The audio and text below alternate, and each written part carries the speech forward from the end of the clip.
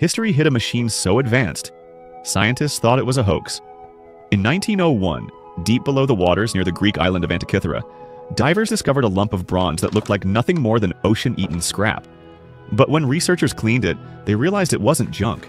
It was a gear system older than the Roman Empire. This device, now called the Antikythera Mechanism, contained more than 30 precise bronze gears. And here's the mind-bending part. It could predict solar eclipses, track the movements of the sun, moon, and planets, and even forecast ancient athletic events. A mechanical computer built over 2,000 years ago. For decades, experts struggled to understand how ancient engineers achieved such precision. Some believe technology like this shouldn't have existed until the 14th century.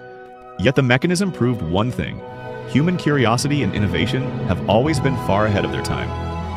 Even now, modern 3D models show we still haven't fully unlocked how every gear worked.